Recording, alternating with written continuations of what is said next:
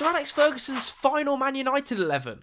Where are they now? In goal was Anders Lindegaard. He retired at Helsingborg in 2022. Antonio Valencia retired in 2021 in Mexico playing for Querétaro. Phil Jones is still looking for a club. He's a free agent after being released by Man United in 2023. Johnny Evans has returned to the club and he's still getting starts this season. Alex Butner was at left back. He's currently playing for De Graafschap in the Dutch second tier. Michael Carrick is the coach of Middlesbrough. Tom Cleverley is now the under-18s coach of Watford after retiring there last season. Anderson retired in 2019 in the Turkish second division. Javier Hernandez recently rejoined his boyhood club Guadalajara to much acclaim. Like Hernandez, Shinji Kagawa has also returned to his childhood club Cerezo Osaka. And finally up front is a man that's studying for his coaching badges this season at Carrington. It's Robin van Persie.